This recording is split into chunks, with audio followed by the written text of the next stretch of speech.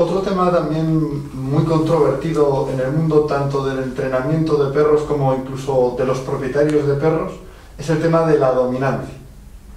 Existen como dos grandes grupos de opinión, unos que consideran que nuestra relación con los perros debe estar basada en una especie de replicación de reglas de dominación para que funcionen, y otro grupo que niega que los perros tengan relaciones de dominancia y sumisión, y que afirman que incluso en el caso de tenerlas no las aplicarían a otra especie como es la nuestra, sino que solo serían para relacionarse con otros perros. ¿Cuál es la realidad de cómo funciona la dominancia en los perros y cómo influye en nuestra relación con ellos?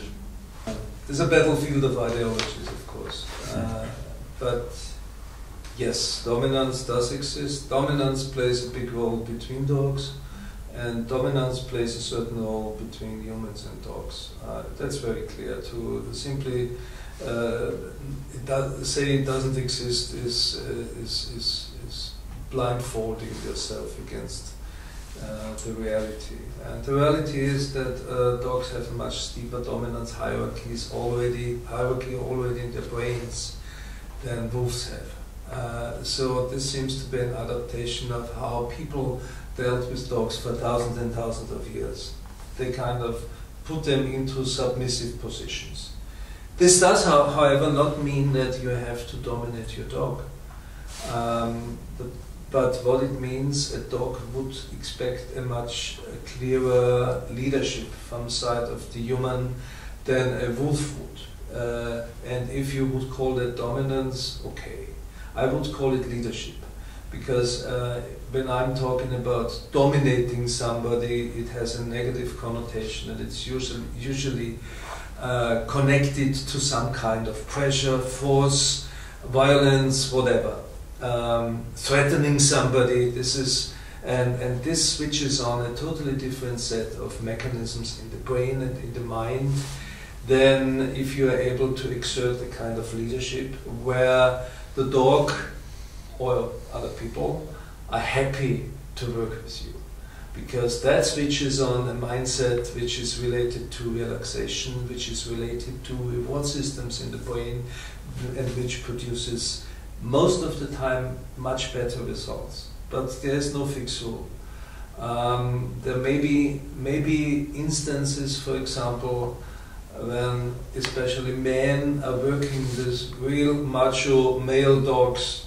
There may be occasions where from time to time you have to dominate this dog. You have to tell the dog, listen, I'm the boss and not you, okay? This is certainly hardly ever the case with a female dog, but there may be special instances where,